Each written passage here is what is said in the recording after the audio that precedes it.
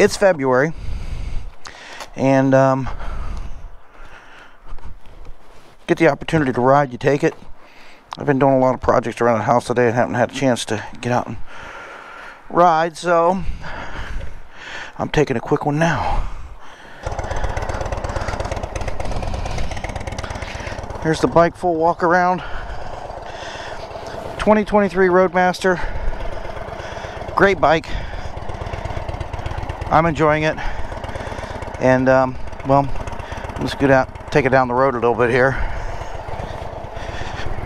This one I just got in December.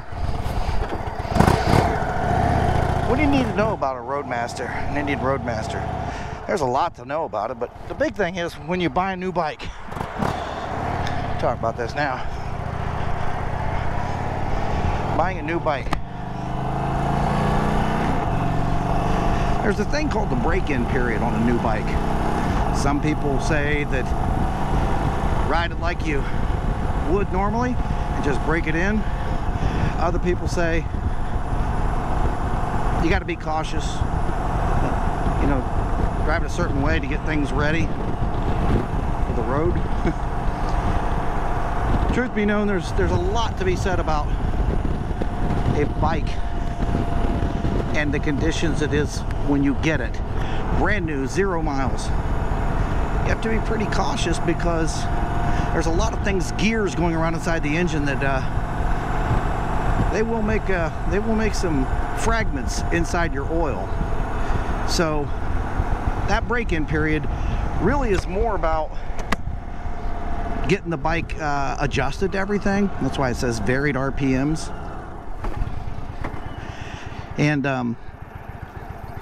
not only you want to put the varied RPMs, but you really want to get the bike, you know, make sure all the brakes are working, make sure the clutch is working, feel how the bike's riding. And then within about 500 miles, you want to take it in and get that first oil change. And most new bikes, they'll do a diagnostics. A lot of times there's a visual check. You know, they're checking everything out, making sure the tires and everything, all the indicators are working, all that fun stuff. But when they change the oil, they're taking out a lot of that metal fragment that's been caught up inside the engine. So that first oil change is really important. How you drive before that first oil change is really still up in the air. I went through mostly back roads. When I bought my bike, I bought it over 100 miles away from where I lived. So I had to kind of take some back roads, and it took me quite a while to get it. And I bought it in December. This is Ohio, so it was kind of cold, kind of chilly, but the back roads were best for me. Just letting the bike do its own break-in, and I was trying to, you know, I'd pull the clutch in and I'd let the tachometer drop, and then I'd bring it back out and, you know, maybe throttle up. And I didn't hold it at any RPM for a long period of time. I literally would just ride and let it kind of change itself as it went along. And I paid attention to the RPM and didn't really get it up. And I never used cruise control during the break-in period at all. So that's one of the most important things. Nothing like a February rider out. It's one of the most important things to do is just to keep that engine so it's just humming into its normal ratios of gearing and all the mix. So anyway, back to the oil change.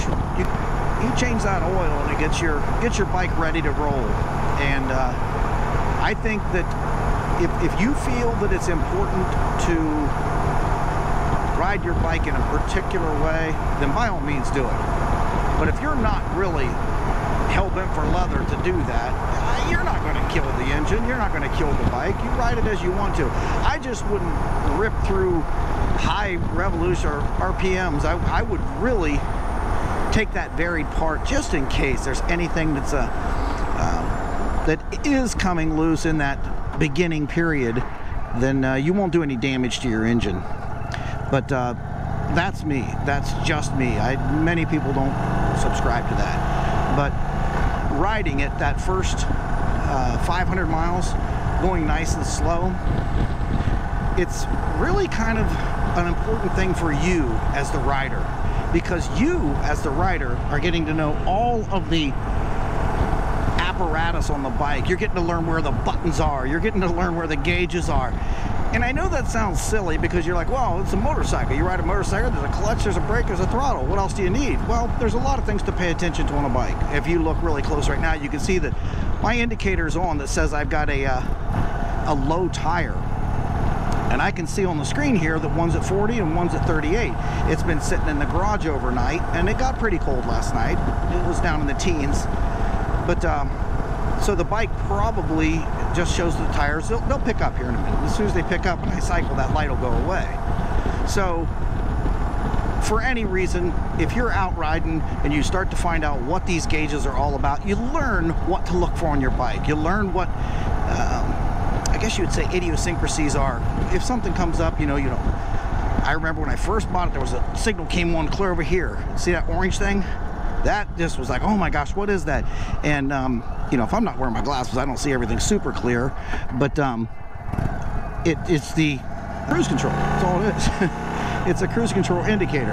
And so anyway, and it happens because you bump it with your hand. You bump all the buttons and such. And that's when you start to discover that, oh, there's another button there. And then finding things like I wanted to talk. I love stopping and taking pictures too. So I stopped to take a photograph and had to find the emergency flashers. I had no idea where they were. And like many people, I don't read the manuals much. I try to go through them just so I can learn as much as possible, especially when it comes down to some of the functionality purposes. But I had to find the emergency flashers, and finally found them. And once you find them, you know where they are. On this particular bike, now it's different than other bikes. The Indians have a different setup, and your turn signals are both on the same side, so you have left and right clear over here on the left-hand side. But the cool thing about the Indian is they put all the toggling. See that screen change right there? That's done by my index finger over here on my left hand. So I'm actually changing through all of the different screens. And there you see the light went off because my tire pressure's come up after getting out and riding it. And then you find little things like I know where my heated grips are, I know where my heated seat is. So anything that you've got on the bike, you need to get to know it. You need to get to know where it is, and you need to understand the bike.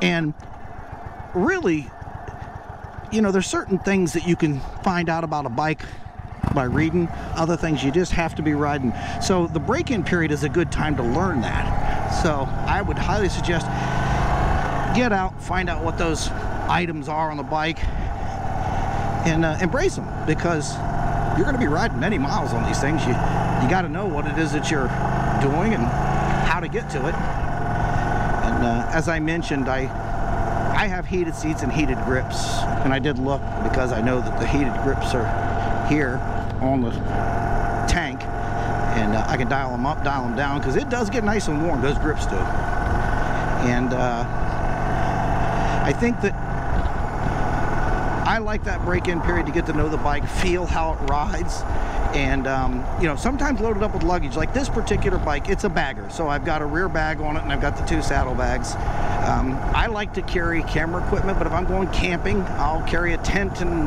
you know, if I'm going for some overnight rides, obviously I'd have lots of luggage.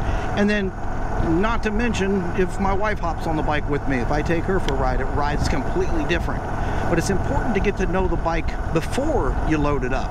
Loading it up, many people don't think that that would be a big issue, but it can be a dramatic difference in how it handles, especially if you start to feel yourself leaning one direction or another. You might have off balance in your gear that you've loaded up. So keep that in your mind, and how you ride is just as important as how the bike performs, and the bike will perform based on how you make it perform. You know, you can drive in any way you want, but the bike is the bike. And remember this, it is just metal and plastic. It is nothing. People talk about, oh my gosh, I'm getting used to my bike, I'm afraid I'm going to drop it because it's so new and I don't want to scratch it. You know what? If it's going down, if your bike starts to fall, even if you're just sitting still and you step into a pothole and you lose your footing and you start to drop the bike. Nothing is worth losing your leg under the bike, because this is 900 pounds it's going to crush on your leg. Don't even worry about that. It's metal and plastic. For God's sakes, just get away from the bike. Get completely away from the bike. Let it fall. If you're actually, and God forbid that you're driving when this happens and you spill the bike, same thing. If you can let that thing fall, ride it like a surfboard if you have to, but get away from the bike, get off the bike, whatever you can do. Things happen in an instant, so you really don't anticipate it. But get out, away from the bike, let the bike fall. It is not that important. And, you know, as we all have a new bike, we always try to watch it for, you know, bugs or what have you, and scratches. But forget all that when your bike starts to go over. It's just get out of its way, and you'll be all right. You'll be all right. So anyway, I'm getting used to a lot of the features on the bike. I'm going to go ahead and bring that windshield down. There we go. Hit it twice. It takes it all the way down to the lowest level, and you can hear the wind noise. I hit it twice, comes all the way back up, and there it cuts that wind buffeting out just a little bit. So anyway, this is the 2023 Indian Roadmaster break-in period, and as I get close to, here we are at 479, at 500 miles, you can, you know, you don't want to wait too much further after. You don't want to do any damage, but you're not gonna, you know, you're not gonna ruin the bike by going a few miles over. I try to get it done before 500, and I think that that's an important thing to do. So that's me. That's my personal preference. And to sum it up, I would say that how you ride your bike, how you break it in, totally up to you. Totally and completely up to you. I personally think that the varied RPMs helps. Of all the new bikes that I've had quite a few. I do the break-in period, and respectfully, and I just have fun with it. And then I'll take it to a good long road trip after I get that break-in period done, ready. And I think that's one of the funnest things after you get past the break-in. I showed it on a previous bike I had. I had a Harley Davidson Pan America, and at 499 miles, it said the break-in period was supposed to be right at 500 before you did anything.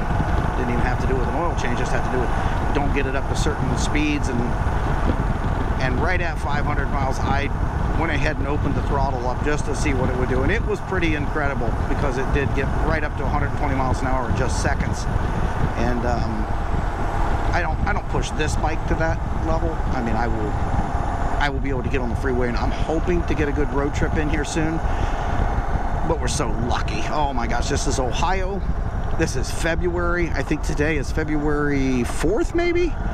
And you saw there's other bikes out, and I'm out riding, and I'm not wearing heavy gloves. I just got light gloves on, and no chaps. I'm just riding along in my jeans, and I think we're pretty much so lucky for this whole thing, this whole weather snap we're having. They call it Springuary. So January and February gets warm temperatures. They call it Springuary, and I like that because it gets out and all the riders are bringing the bikes out, getting the dust off of them. I'm, like I said, very, very fortunate that I've been able to ride every month of the year for well over 20 years now, and that's a whole nother video. I'll explain that one to you, the reason why I do that, because it's personal. But so no, just talking about the break-in period and a new motorcycle. Ride it with respect under the first 500 miles. Go ahead and get that oil change. I love that scene when you see your shadow rolling along the farm field someplace, just sun casting over on you there, and you just roll along as you would on your bike. Be respectful at the first 500 miles, get the oil changed, and then gradually take it back up to a road trip and try to get some of those longer rides in after your 500 miles.